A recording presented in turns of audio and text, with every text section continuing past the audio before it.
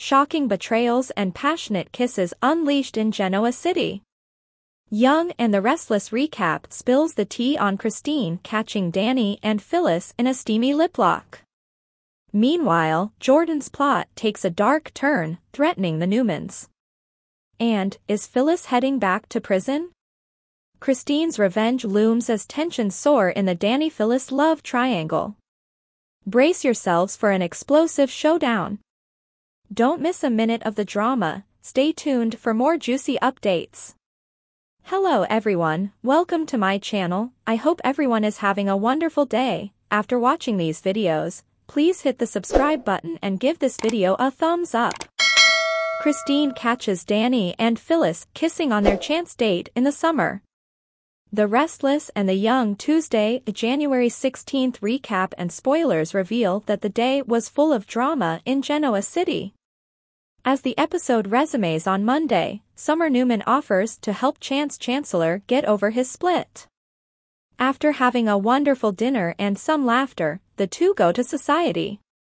Chance talks about how he and Sharon Newman broke up, how there are no hard feelings between them, and how after the awkwardness of their breakup fades, they'll probably become friends. In addition, Summer shares how she and Kyle Abbott are improving their co-parenting skills and making an effort to be friends. There is no kissing at the conclusion of the date, but Summer's mother more than makes up for it with her pretend date. Nikki Newman enters Crimson as Lauren Fenmore is sipping her coffee. Nikki expresses gratitude to Lauren for everything she accomplished the previous evening, and her buddy makes it plain that she was terrified by the whole thing.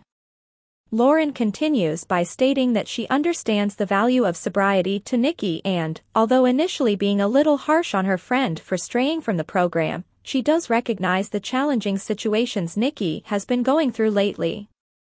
In addition to discussing her son's battles with addiction, Lauren assures Nikki that she can always count on her for support. Seth, Nikki's sponsor, enters, a little taken aback by the presence of women. The previous evening, Nikki thanked him for his assistance and mentioned that although she was at their AA meeting that morning, he wasn't. Seth, behaving strangely, says he's weary but he's coming to the meeting tonight. Nikki tells Lauren that Seth doesn't seem like himself after he departs to get a coffee. The rock star receives a text as he and his father, Daniel and Danny Romalotti, are hanging out in Daniel's apartment across town. Danny grimaces at the message, thinking it is from Christine Blair, but it turns out to be from Phyllis Summers.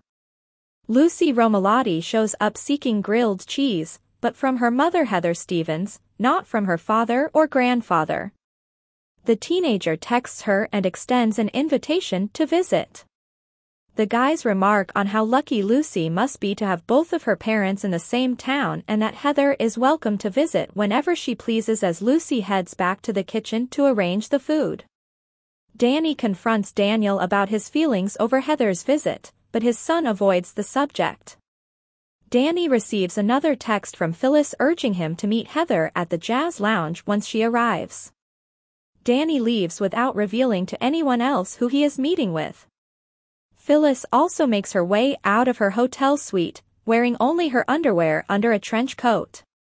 As soon as they meet, Phyllis begs Danny to play her his newest song, which she claims to love.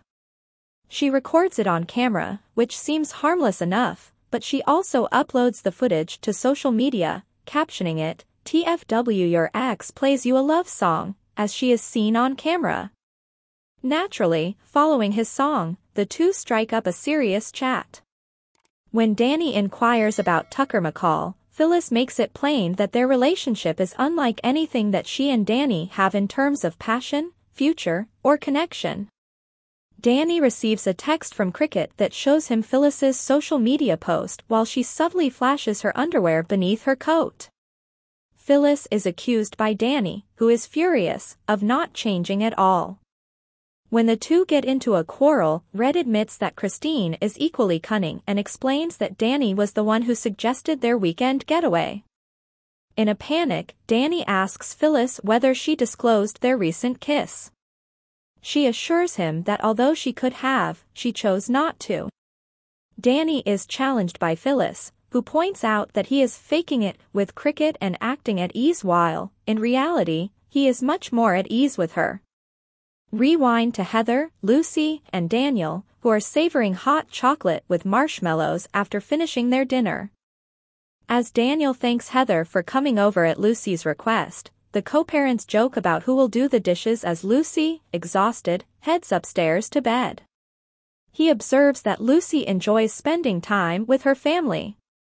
At this point, Heather makes a very big revelation to Daniel, telling him that she loves spending time with him at his house and that she is falling in love with him again. Rewinding to Phyllis and Danny at the lounge club, a displeased Danny leaves their seat and goes to the bar to order a drink. Phyllis follows him, and after some sultry repartee, the two lock lips. This time, though, Danny does not retreat. The concert naturally ends with Christine entering the jazz lounge through the stairs and locking lips with the two of them. Fans will have to tune in to their favorite CBS soap opera every day to see what happens next, as Young and the Restless spoilers indicate that Cricket and Phyllis's animosity will only get more intense in the coming weeks. The next update for today. Jordan moved to a mental health facility after getting out of prison and going after the Newmans. Spoilers for the Young and the Restless suggest that even if Aunt Jordan is behind bars, she still has ways of torturing her adversaries. Indeed, viewers lately got the impression that Cole Howard's aunt was not done getting back with the Newmans.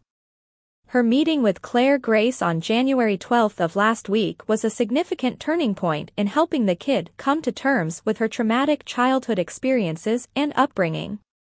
The exchange did, however, also seem to imply that Jordan might retaliate as soon as she has the chance against Claire, Nikki Newman, and the other members of the Newman family jam. Especially when she alluded to the idea that Claire was picking the wrong team to side with. However, Jordan's digressions also shed light on a possible direction for her plot's next chapter. Jordan is obviously psychologically ill in addition to being horrible and wicked. It won't be long before her attorneys file a motion to have her transferred to a mental health hospital while she's imprisoned. She clearly needs substantial assistance, but she is also dangerous. Furthermore, everything is conceivable in Janao City, where this site is located. Of course, nobody would argue that Jordan would be better off moving to a minimum security facility. Jordan might possibly be relocated without the Newmans' knowledge.